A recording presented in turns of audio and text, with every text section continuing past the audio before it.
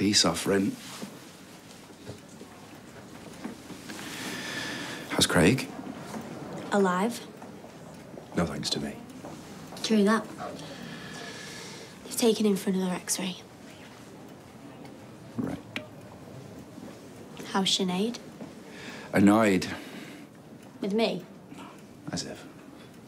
She said I had no right to go riding roughshod across your feelings.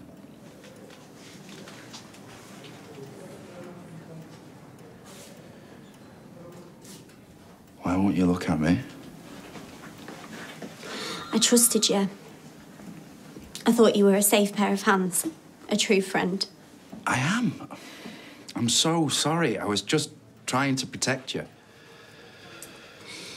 You made me feel powerless.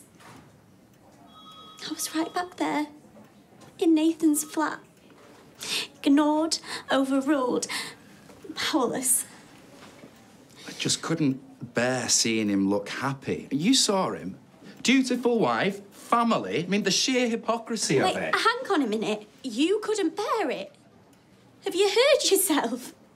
It's your ego that made you have a go at him. You need to be the hero, to be the good guy.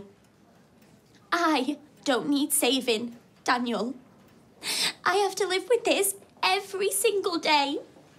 I tried to not let it define me, but he came from left field, and for a minute, yeah, I fell to pieces, but I trusted you. I told you not to say anything, and you ignored me because your testosterone kicked in. I'm sorry. Yeah, you thought you knew best. I know that I'm a survivor, but you made me feel like a victim again. Friends are supposed to respect each other's wishes. Bethany, I hold you in the highest esteem. Yeah, well, actions speak louder than words.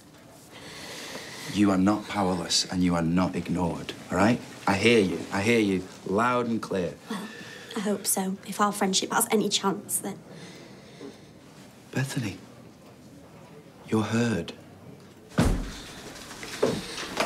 I'm gonna go and stay with Craig until Beth gets here. Shall I wait for you? No. No, you can go.